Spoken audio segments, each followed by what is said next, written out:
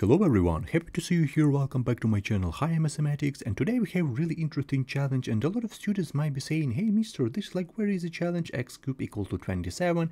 Everyone know that x cube equal to 3 cube from here, yeah, and everyone know that from here x is equal to 3. But in terms of math, we need to know how can we solve this challenge completely and step by step, because right here we have the third power, so it means that we will have like no more than 3 roots. So right now let's try to find all these roots right here. X equal to 3, this is great, this is really good for us that we find this x equal to 3, but we will have like more roots right here. So let's do the thing right now.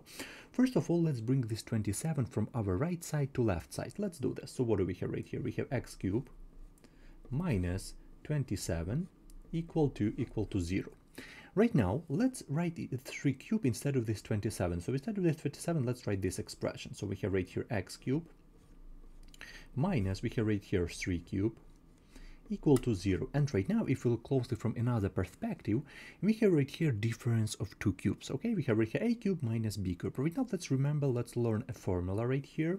So let's do this. So this is our approach. So we have right here a cube minus b cube. Okay, let's look at our formula right here. So this is equal to a minus b, and in the second parenthesis we have a square plus ab and plus b square. Okay, this is our formula.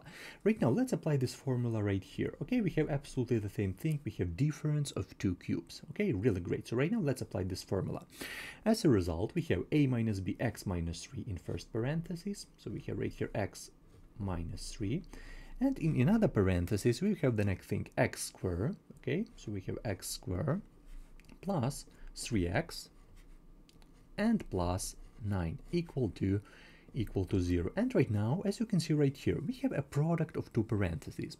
So a product of 2 parentheses equal to 0 when the first parenthesis equal to 0 or the second parenthesis equal to 0. So obviously we will have like 2 cases. Let's look at that. So right here, let's separate our 2 parts right here. From here we have x minus 3 equal to 0, and right here we have x squared plus 3x plus 9 equal to 0. Okay, so on our left hand side is very obvious. So right now let's look at our right side. What do we have right here? Let's find our x, but first of all we can easily find real quick our discriminant before we write our coefficient. A equal to 1, b equal to 3, and c equal to 9. And right now let's plug in all of the thing right here into this spot, into our discriminant. So b squared minus 4ac. So let's plug in all of the thing into this spot. So b squared, we have 3 squared minus 4ac, 4 times 1 times 9, which is equal to, so what do we have right here? Our discriminant right here equal to 9 minus, right here we have 36, 9 minus 36, which is equal to minus 27. And right now we have right here negative discriminant. Okay, so it means that here we'll have a complex root. This is really great. Right now let's find our x from here, because x is complex, but we can also find our x. Doesn't matter, complex, real number, we can also find our x with this complex unit. So let's do this. So from here our x, right here we'll have like x first, right here our x second and third equal to our formula, our minus b plus minus square root of d all over 2a, which is equal to, we have right here minus b, we have minus 3, yeah, then we have plus minus square root of discriminant, square root of minus 27, and all over we divide all of the thing by 2a by 2. Okay, really great. Right now this square root of minus 27 we can create right here our complex unit. We can create right here our I using the next trick. We have minus 3 plus minus, and this 27 let's write as 9 times 3. Okay, so let's write all of the thing like 9 times 3 and times minus 1. Okay, basically this is absolutely the same expression as 27, but we write this expression like that, all over 2.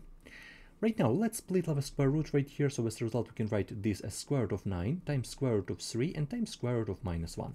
This is our complex unit I, this is our square root of 3, this is our square root of 9 equal to 3. So as a result minus 3 plus minus, right here we have 3 times square root of 3 and times I. So we have right here 3 times square root of 3 and times our complex unit, our I, and all over 2. And right now, as you can see, we have our 2 roots. We can also write this expression in another way. We can also write it as minus 3 half, yeah, minus 3 half plus minus 3 square root of 3 over 2 and times I, if you're talking about real part and imaginary part. Maybe someone like this way, someone like this way. This is like a real part right here. This is our imaginary part, and this is our complex root right here. Let's look back to this x minus 3 equal to 0. So obviously from here x first equal to 3. Absolutely the same thing as before, x first equal to 3. So right now let's write our final answer to this challenge. Let's write our final answer to this question. So we have right here our answer. As I told before, x cubed means that we have no more than 3 roots. And let's look what do we have right here. We have x first equal to 3, x second equal to, let's go with the plus sign, for example. We have right here minus 3 half plus 3 square root of 3 over 2. We have I. This is our complex root. And the third one, and as you can see, we completely solved this challenge. We have minus 3 half with the minus sign, so minus 3 square root of 3 all over 2 and times I. So this is our real number root, and these two solutions right here, this is our complex roots right here. So right now, as you can see, we completely solved this challenge.